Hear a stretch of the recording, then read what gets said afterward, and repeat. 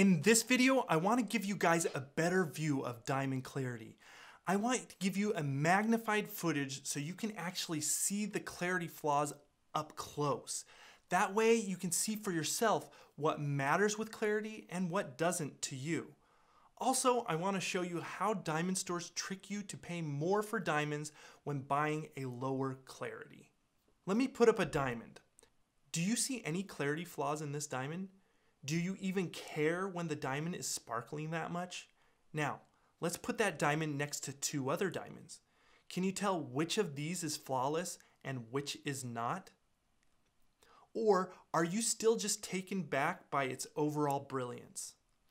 This is what is interesting about diamond clarity. Diamond retailers use fancy lights to show off how sparkly a diamond is. So you normally don't pay attention to the clarity, nor do you care because you're focused on how much that diamond is sparkling. The issue is once you leave the store, it will hardly ever be in such a flattering light again, if ever. Now, people normally don't notice a diamond's clarity too much anyway because our eyes aren't trained to it.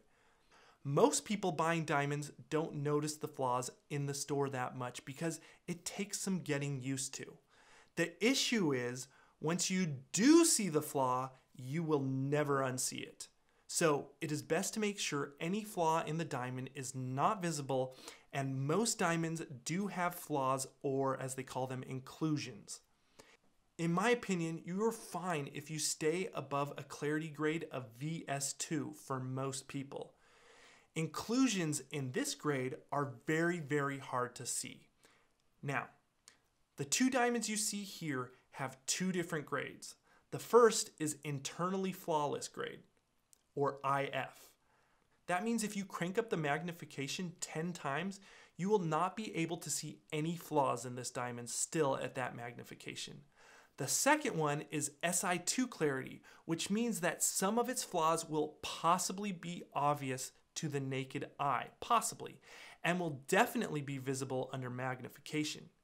Now, our magnification that we're using in this video varies between 2 and 5 times, which means you don't have to worry if you think these inclusions are very big because that's not how they will appear in real life with your own eyes. This is just because they're under magnification. Now, here's what you'll be able to see in real life when I use a lens and normal lighting that is close to real life. As you can see, these are the same diamonds, and it just isn't as important the clarity at this distance under this light. Now, be warned, our untrained eyes can't see flaws very well, especially at first when we're looking at diamonds. But once your eyes can spot a flaw, they will never unsee that flaw on that diamond.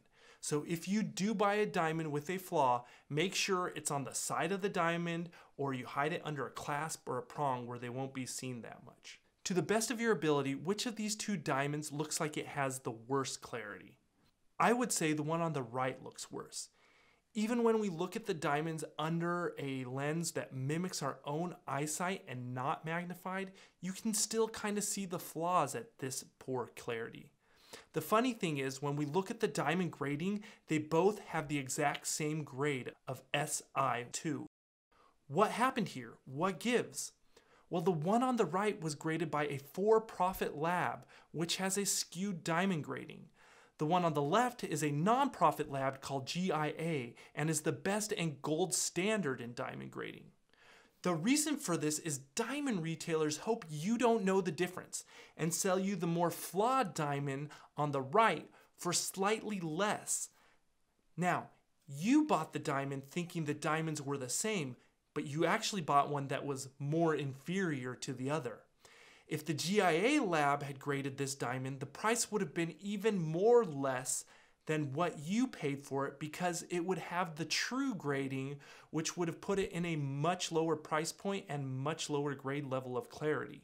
So the diamond store makes more money because you think you got a good deal, but actually they sold you a way inferior product for a higher price and you just got ripped off.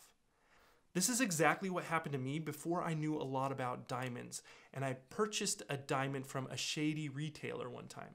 Check out this email I got when I ordered the diamond with a color shade H from a for-profit lab. The email reads, EGL is a for-profit lab. They are very lenient in their grading system. When compared to GIA, this diamond will be closer to a KL color. In case you didn't believe me, this email is proof. So had I bought this diamond, I would have been paying a lot more for less of a diamond. This is why a diamond certificate from GIA is more predictable in the quality of a diamond than seeing it with your own eyes in a brick and mortar diamond store. Those lights will have you fooled, and so will the low quality lab certificate. This is why I like buying diamonds from the link below. They use lighting that will expose the color and not conceal it. And since it is better to use a certificate to know how impressive the diamond will be in real life once you leave that store, it's better to buy it from my link anyways because it is way less expensive, and you can see that from my diamond price comparison videos. The great thing about using the link below to buy your diamond besides saving money is that you can get almost any diamond exactly to your liking. If you go to a diamond store, you're stuck with the limited selection and inventory that they have. Now, that link will help you out. So if you go to another device, make sure you come back and click on that link before buying the diamond. Here on my channel, we kind of talk about whatever big purchases people make, like travel, home automation, beds, whatever. So like my channel if you want somebody to break all that down for you and tell you the best choices to make for your purchases. I'll see you in the next video.